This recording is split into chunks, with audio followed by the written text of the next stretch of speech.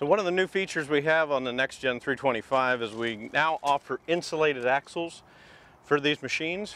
And so we have a ground wire right here on the axle. You can actually change the location of that to whether you want the axles to shunt or not shunt.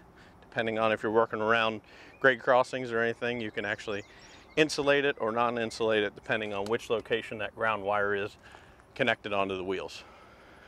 So our machines are equipped with a spring-applied hydraulic release brake system on here. You actually have a service brake along with a parking brake on this. We use Cobra brake shoes on it.